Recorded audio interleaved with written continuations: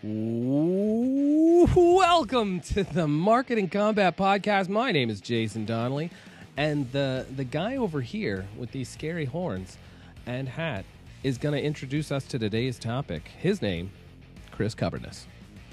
That's right. I am Chris Kubbernus, and today we're talking about deepfakes in advertising, innovative or harmful.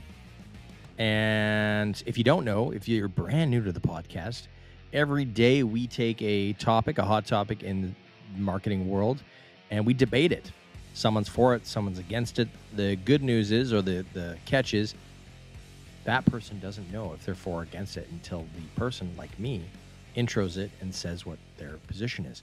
So today, deepfakes in advertising, for or against it. I am completely for it. I love deepfakes in advertising.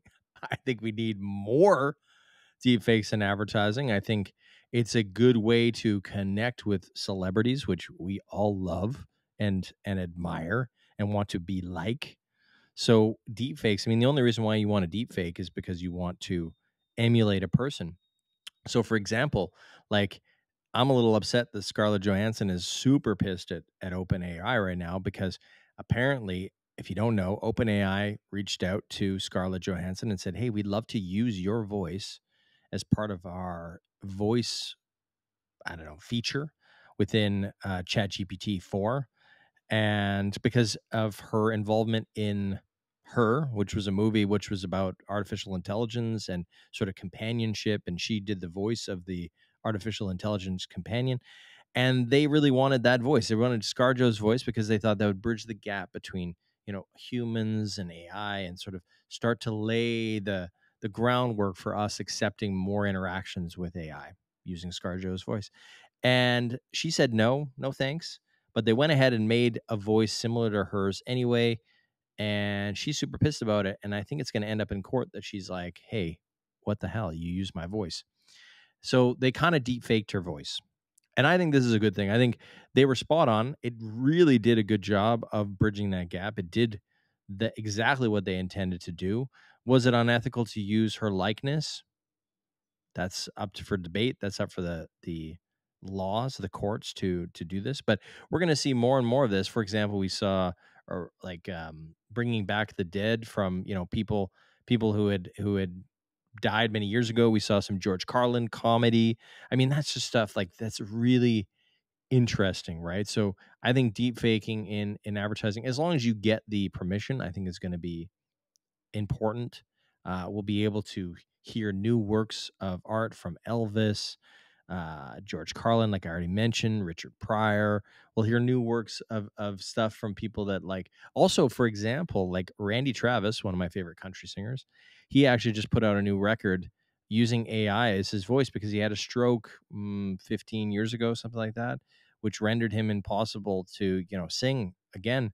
But through the use of deepfaking his voice in AI, they actually cut a new record.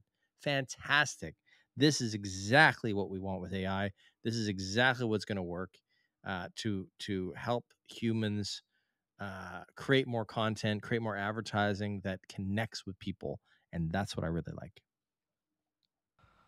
Oh, Chris, you've made this so easy. Here's the thing. Deepfake celebrities, if you're using it appropriately, like you just said with Randy Traverns, whoever that is. Randy Travis. Come on, man. Come on. So whoever that is, that sounds really nice. It sounds really great that they're using the AI to help him put out a new record. The issue is when the celebrities don't approve it. And the George Carlin thing that you mentioned is exactly the problem. George Carlin didn't write those jokes. George Carlin wasn't on that hour-long comedy special. His people were pissed about it and sued them to take it down immediately because it's not real. And the thing is, people are being tricked into believing this stuff is real. And then that's tarnishing the entire background of comedians like George Carlin. And the other thing is the deepfakes, the other side of it, the dark side of it, is not just a voice or a comedy special, but it's sexual exploitation of those celebrities deep fake doing these horrible, grotesque things that Chris and I would never look at. But these things are going out there, and that will, excuse me, and that will also tarnish these people's reputations forever, even if it's not real. So at the end of the day, no, I don't support deep fake unless it's completely and totally approved of by and for the people that are doing it. Not to be able to bring Tupac back because he's not here. He's not saying you can do this. And I don't agree with him being in any new music videos or new music anything or throwing concerts because he's not saying it's okay. I don't care about the people just holding like his reality. Like it's so inappropriate. That's all I'm saying. So no, I don't agree with it. Any of it. It's gross. All right. Fight You me. heard it here. Fight. You want me to debate you again? I think that I think that we've always had famous people showing up in different mediums. Obviously, like now from a technological standpoint, we're putting them into a medium where it is very close to real. It looks real. So it is confusing to people. And I think that there is a subset of the population that will believe that, okay, that's not real. They didn't do that. But I do think that the general population are smart enough to go, okay, that's not Scarlett Johansson's voice, or that's not Barack Obama having sex with Joe Biden. We know that's not true. We know that didn't happen. And I think that the platforms will do a good job of sort of flagging stuff like that and censoring that kind of stuff. So, and I think anybody with a brain will be able to realize, oh, that was deep fake. That's not reality. Now, where it gets really interesting, though, is when you can be deep fake. Like Jason, we can deep fake you into some scenarios that may be questionable. And then we can use that to blackmail you.